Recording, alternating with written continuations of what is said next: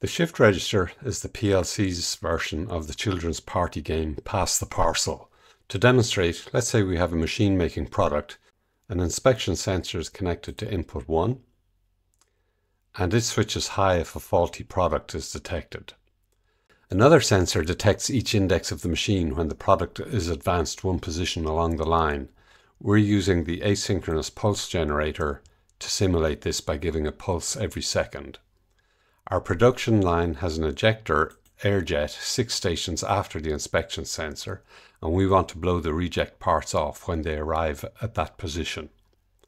I've added a counter so we can keep track of the pulses from the simulated indexer. I'm showing all 8 bits from the shift register for the demonstration, but in practice we'd only need the 6th bit. For a fuller understanding of the shift register function block, see its own video on the link below. So we'll switch on the simulation, and we can see our machine is indexing away here, 5, 6, 7, and we will now generate a reject by turning on the fault. We can see a reject has gone and is moving along the line, and when it gets to station 6, the output turns on for the duration of the part being in there. If we hold on to generate 2 or 3 in a row, we can see that when we get to station 6, the air jet will blow off all 3 defective parts.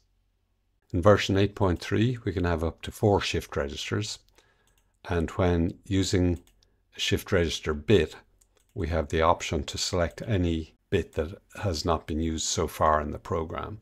So you can see shift register 2.1 to 2.8 are available, 3.1 to 3.8, and 4.1 to 4.8.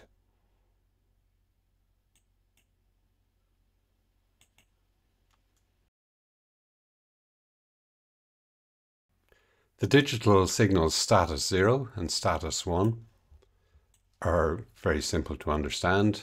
Status 0 gives a permanent low, status 1 gives a permanent high. If you run the simulator, the result is obvious.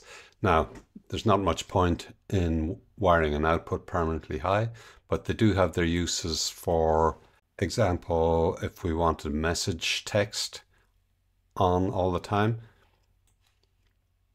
the message text enable needs to be high before it will display anything. And the status 1 will do that satisfactorily. We could also use the high signal to reverse a counter, for example, by just wiring it to the direction input. In this case, the counter will always count down. Observe on the simulation that the default values for the input are shown by the colors on the simulator. So here we can see that reset, count, and direction are all assumed to be low unless you deliberately wire them to a high or another function block's output. Rather sensibly and conveniently, the basic functions of logic also assume sensible values for their inputs.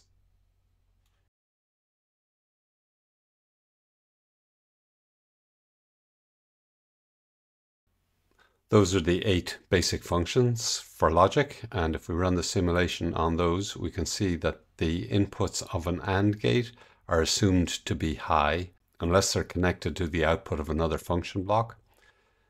Inputs to OR gates are assumed to be low. The XOR assumes low, and the NOT gate assumes high. So that can eliminate a lot of unnecessary wiring and keep your diagram clutter-free.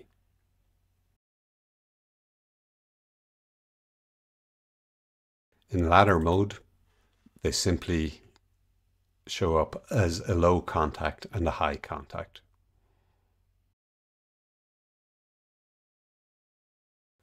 The digital outputs are quite simple. Each can be used only once. They are assigned sequentially, but can be assigned to another unused number. There are 4 on the basic unit, but more can be added using expansion modules.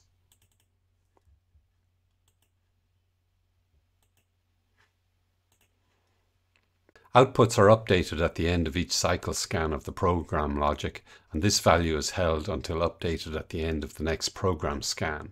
In hardware, the outputs are either relay type or transistor type.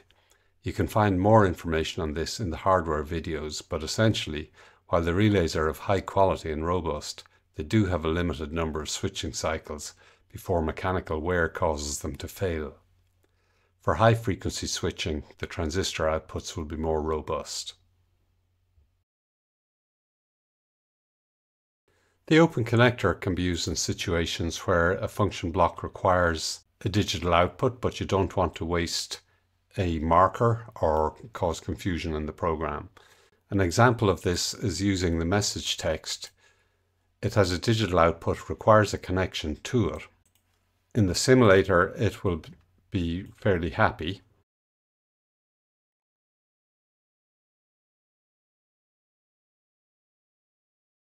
Now, if we run the simulation, we can see that it's happy enough.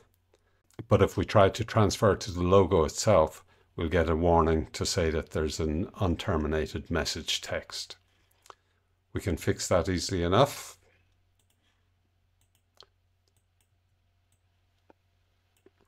By using the open connector output, and simulation will work as normal.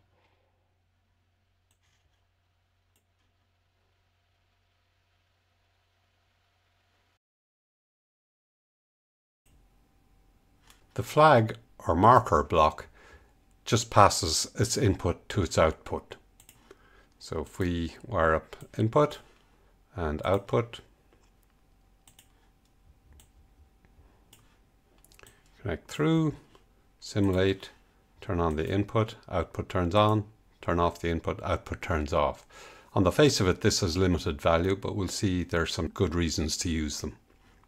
Depending on your model of logo, you could have up to 64 marker flags in them.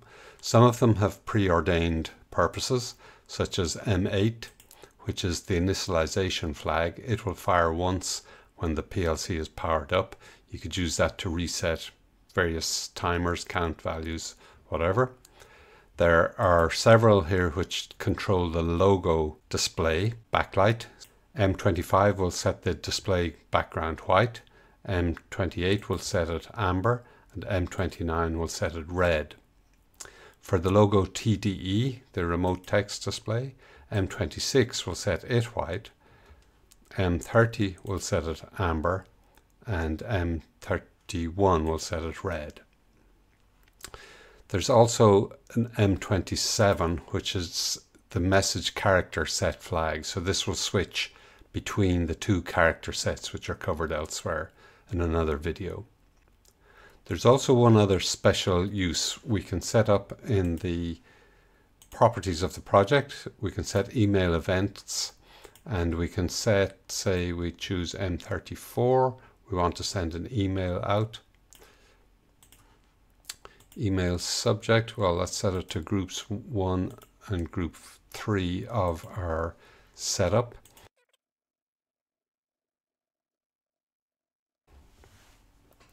OK that, and we'll see then that M34 has taken on a turquoise color, indicating that it's an email transmission flag. So fairly handy.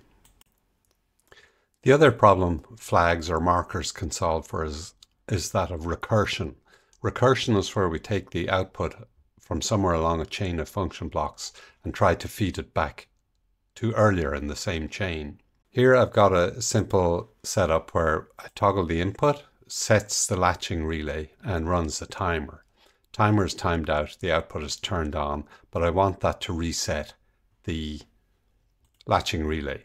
If I try to connect them up, I get a recursion only allowed via outputs and flags warning. So that forces us to use either an output or a flag. So we'll demonstrate the output first, tidy up. And now we can connect the reset to there, clean that up, run the simulation, toggle the input, the latching relay is turned on, the timer times out, feeds back and resets. Now this causes us to waste an output for something that's only internal, so we can use the flag instead. Connect up.